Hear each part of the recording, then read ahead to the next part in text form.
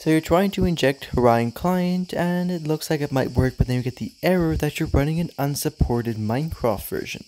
Well, in this video I'm going to be explaining how you can fix that. So you're getting the error because the latest version of Minecraft is in this case 1.21.20 and Horion's supported version is 1.21.2, which are two very different versions.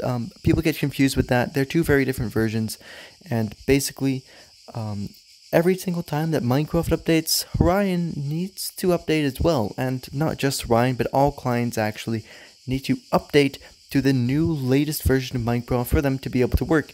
And in the meantime, they'll either give you that error or they'll crash Minecraft, right?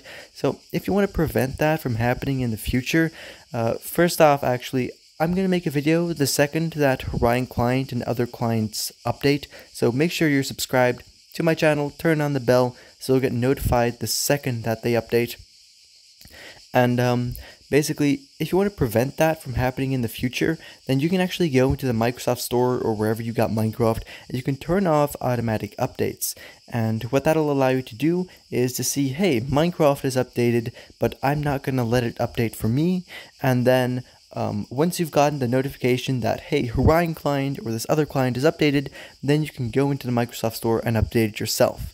But obviously that doesn't fix it for right now yet, because you are trying to use Horion client.